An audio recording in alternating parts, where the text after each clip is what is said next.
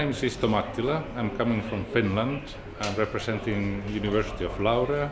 I'm a research director of the whole university. If you don't take the comprehensive approach, you might missing something important pieces of the puzzle in order to make business run smoothly. And that means also that the security and safety elements are not taken care of, for example. And that's safety and security is one of the important elements of maritime policy. And the maritime policy is a part of the maritime security policy in the Commission. Safety and security is everywhere in your life. You are not littering seas, you are buying the car which is not consuming too much gasoline, everywhere. And at sea you want to keep them clean and operational, that you have fish enough, you can swim there, and they're safe to sail, and ships are well built, etc. It's everywhere. The seas are, let's say, very big kind of ecosystem with a lot of actors, what we really don't see.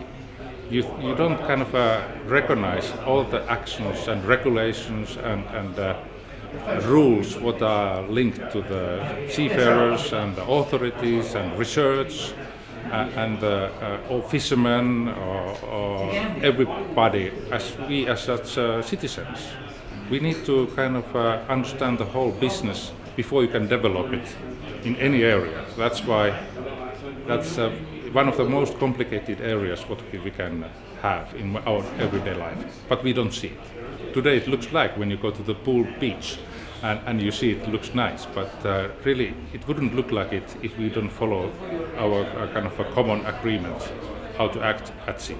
That's a fundamental agreements in the United Nations level. It starts from there. And then you go to the national regulations, you go European level regulations. You have to have a lot of kind of agreements that your cruise shipping is safe, and you can have a holiday and trust the ship owner that you can have fun and good time without caring so much about how the management of the ship is working. It is full of different kind of agreements, how to navigate the ship, how to build the ship safely, what kind of a fuel they can use not to pollute too much, etc. How you manage your wastewater, etc. There are things which might be better in the future, but these kind of actions on board, they are very complicated. I'm living in Helsinki, which is the nice city next to the sea. Bit different what you have here in the North Atlantic approach, but the sea, what we see, it's kind of a very fresh, nice area to have your free time. It looks like it's clean, but it's one of the most polluted seas in the world.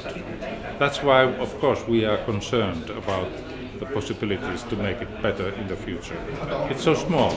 It's one of the busiest sea areas in the world. There's a lot of economical activities in the Baltic Sea, and that means that ships are and the people are living, and activities are kind of creating problems. Like agriculture is one of the biggest polluters, not shipping so much. Farming around makes it kind of easily polluted.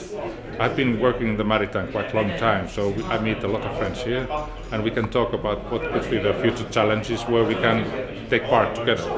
And as a university background at the moment, we are looking for the new opportunities for research. There are opportunities always. The question is about funding and the good partners and a nice kind of understanding what should be done next step. But this is not always easy to achieve. But I'm looking for to have opinions in different channels in order to build up more cross-sectoral approach in the future.